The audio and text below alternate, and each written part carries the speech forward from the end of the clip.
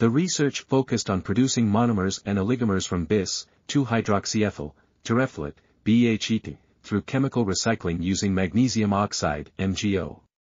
Two types of MgO were used, one with a low surface area, LaMgO, and another with a high surface area, Nano MgO. The catalysts were added to the reaction mixture and the reaction was carried out at 190 degrees Celsius. The results showed that the catalyst had a significant impact on the reaction rate, reducing the reaction time from 7 hours to just 30 minutes. Infrared spectroscopy revealed the presence of various monomers and oligomers, including BHET monomer and oligomer of lower molecular weights.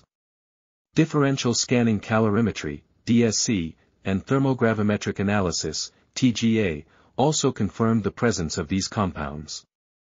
This article was authored by Mohammed A. Alhussain Alzuhairi.